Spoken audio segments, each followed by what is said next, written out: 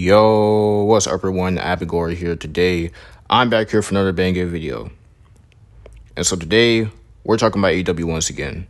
Yeah, I know. People going to go in the comments talking about some, oh, why you keep talking about AEW? You talk about AEW all the time. I know, but listen. It's getting to a point where I'm even getting tired of talking about AEW, bro. And I don't even want to keep making these rant videos about AEW. Like, I really want to talk good about them. Like, I really want to make positive and good videos about AEW. And when AEW does something positive, I'll give them the credit. But it's getting to a point where it's getting repetitive every time. And it's like, you keep doing the same thing. Keep doing the exact same thing every freaking week. And the ratings is going down even more. And you're wondering why it's keep going down. It's because you won't improve your show. You won't improve it, bro. So in this video, I want to talk about the problems with AEW and how you can solve it. But I only got 5 problems for y'all because I ain't trying to go too crazy on this video, to be honest. But yeah. So, like I said, it's getting to a point where I'm getting tired of talking about AEW and all this stuff. And I know people are also going to go in the comments talking about some, oh, if you're talking about AEW, then you choose to talk about AEW, though. Okay, yeah, I choose to talk about AEW. It's because it's my channel. It is my channel. I'll talk about what I want on my channel. If I could make a championship video, I could do that. It's my channel. I could do whatever I want with it, okay? And if you don't like it, you can go on somewhere, bro. But yeah, anyways, let's just get to these reasons right here. So, yeah. The first reason, and this is one of the biggest reasons, like one of the biggest reasons of why AEW is failing right now. The booking. Like, the booking at AEW has been some of the worst I've ever seen. It's not just in the AEW, just like in any promotion ever. Yeah, I know people go defend this about some, oh, but WWE has bad booking too. Yeah, I know they have bad booking at times. But it's not about WWE, it's about AEW. The title is The Problems with AEW, not the problems with WWE. So don't even try to bring up WWE in the comments. But it would be a point where I talk about AEW. I say AEW. Well, I talk about WWE a couple times in this video, but it's not going to be that much. But listen, like I said, the booking has been some of the worst I've ever seen. And Revolution, the card, I'm not going to lie, it's not the greatest. It's not the greatest card. We got Wardlow and Samoa Joe for the TNT title again. I really don't know who wins this match. I guess we'll see on Sunday. The Fatal 4-Way Tag Team match. Wow, so exciting, right? Okay. Chris Jericho and Ricky Starks. Another exciting match, right? Come on, man. Same thing, everything. What else? Hey. Oh, yeah, Jungle Boy, Christian Cage in the No Holds Barred match. Honestly, I thought this feud was going to be over a long time ago. But I think the feud was been supposed to be over. But it hasn't because, Christian Cage, he was injured and stuff. So, yeah. But I guess we'll see what happens with this match.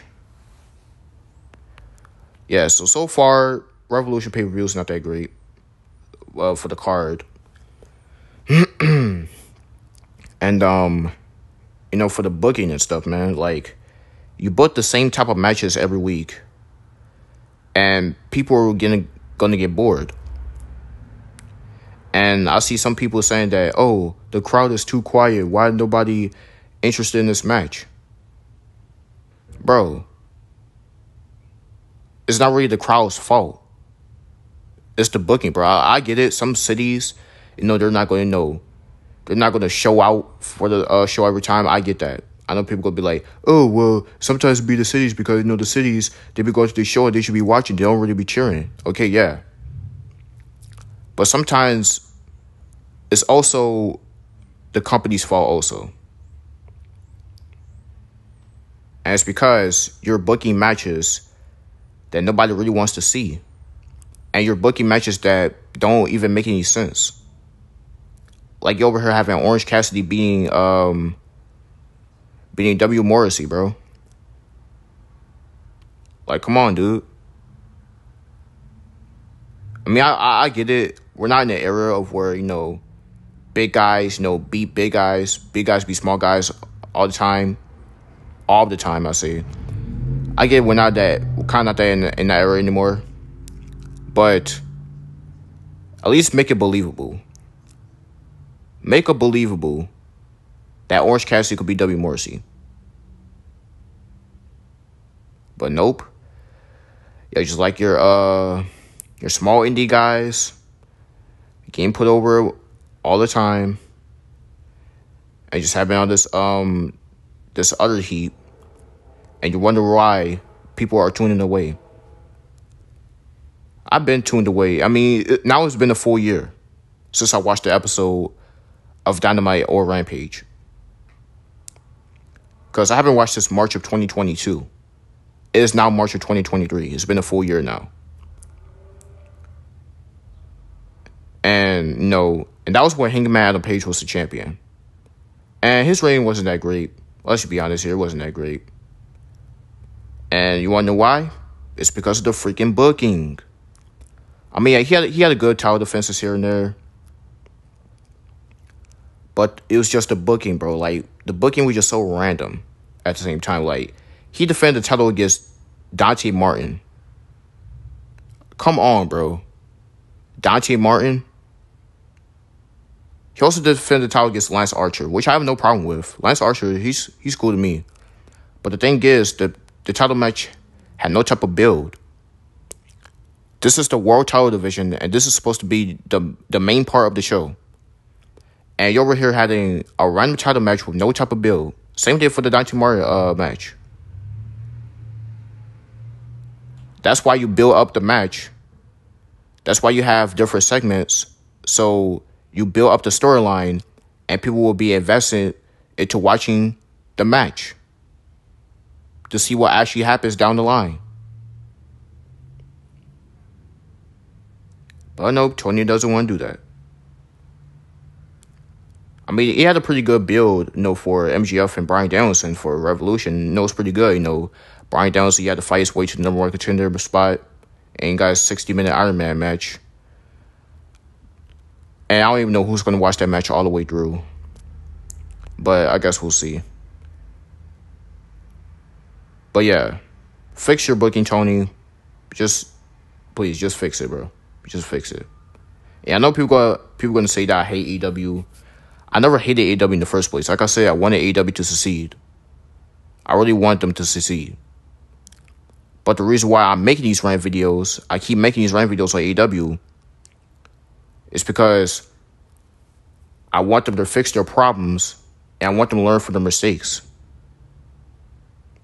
But they can't do that if they keep doing the same thing every week. But yeah, let's get on to number 2. This is going to be a shorter rant, but can wrestlers stop having cheap heat? Like, cheap heat, bro. Like, I'm talking people that, like, go out here and say, oh, this town sucks, or, that type of stuff. And then they just get booze from that. Or they just, say a name from another company, more like WWE, and people just get a reaction from that. Like, come on, bro. Like, I understand not everything they do is going to be creative. People going to say, oh, well, it's not really their fault, though. You got to be very creative. I mean, I get it. You don't have to make everything creative, but, like, you can make something simple, and it can still work. But don't make it cheap, bro. Like, and that's the thing with AEW. They constantly have cheap heat. They constantly do cheap heat, bro. Especially with these heels that come out. For the Acclaimed, and, well, I don't even know if the Acclaimed is heels anymore, but, yeah. But, same thing for, MJF. He's a perfect example of him getting cheap heat. But, yeah, that was just a little side rant. But let's get on to number 3. Number 3 is the fans. I believe, or this is just a fact, that AEW has the worst fan base in all of wrestling, in the whole wrestling community. The worst wrestling fan base. Reason why is because whenever someone says something bad about AEW, they just go on a whole rampage, bro. Like, they can't take a hint of criticism. People are going to criticize the company. Like, no matter what you do, you're going to get heat. And here's the thing, too. Like, if you're popular, like, if you're a celebrity or, if you're, if a company is popular, no matter how good you do, you're still going to get criticism. No matter what you do, you're still going to get hate. And it's just sad that how many people don't realize that. It's just sad to see how many people don't realize. Well, does good things actually work? Yeah, it does sometimes. But people are going to hate on the good things also. Everybody is going to get heat. Everybody's going to get hate. Everybody's going to get hate. No matter how good of a person you are, people are going to hate you. And it's just the dark truth, man. And if you can't take criticism, then you got to go on somewhere. That's what's wrong with these fans, bro. Like, they'll go out here and whenever somebody criticizes their favorite wrestler, they go after that guy. You say that, oh, you're wrong, you're just a hater, all this stuff. So come on, bro. Just stop. And I know other people are going to say, oh, but WWE fans be doing the same thing though. Okay. Yeah, we all know this. We should have been knowing this. We've been knowing this, bro. But it's more common with AEW because AEW literally can't take one peak of criticism. Like, come on, man. Let's get to this next one. And this is one that I've never mentioned on my channel before. And I want to talk about the ranking system. What's the point of a ranking system in the AEW? Having win-loss records and stuff. Like, what's the point? What's the point? Win-loss records doesn't really matter. Because as long as you're, making a character for yourself and you're entertaining, the people are going to watch. But it doesn't really matter if you win or lose. At the end of the day, you're just doing your job out there. But I feel like the ranking system doesn't make any sense because people that are number one contenders don't actually get shots for world titles. Don't believe me? Let me give you an example. So about when Jon Moxley was the AEW champion for the first time, I believe. So Wardlow became the number one contender, but he never got a title match. He never got the match. Or was it the second or third time? I don't know.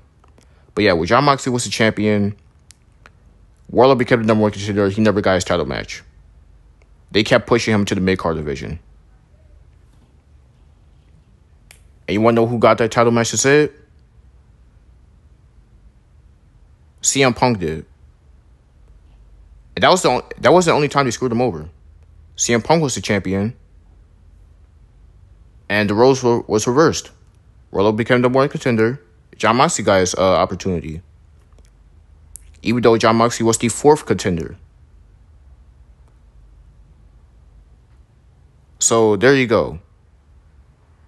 I feel like the ranking system, it doesn't really make any sense. Just take the ranking system out or just change the role of the ranking system. Because the ranking system does not make any sense at all. Because people become number one contenders and they don't actually get their title shots. And I'm not saying this is the case for all the time. It's not the case for all the time. Most people, they will get their number one contender opportunities. But someone becomes the number one contender, Let them get their title shot. Let them get it. Instead of just pushing them to the mid-card division every time. Even though they could be, mega main event stars. So yeah, anyways, let's move on to the next one. And this is the last thing I'm going to talk about in this video. I want to talk about the titles. The titles in AEW. So far, most of the titles that is in the AEW hasn't really elevated to anything.